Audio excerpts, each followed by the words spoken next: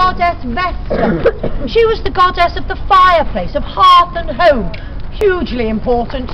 And so it was in her temple, right here in the Forum, that the eternal sacred flame of Rome was kept.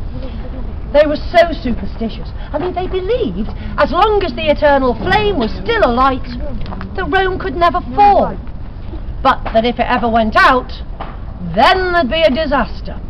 So the Vestal Virgins had the one job: keep the fire burning in the temple of Vesta. That was it. And they had a life of luxury and privilege, when women really didn't have many privileges at all. The Vestal Virgins, they got the front row seats in the Colosseum, and not many women got that privilege. But if they ever let the eternal flame go out, they were publicly whipped in the Forum. And if they ever broke their vow of chastity, buried alive in a tomb outside the city walls. But only for 60 days. Because if they survived that, they were judged to have been innocent.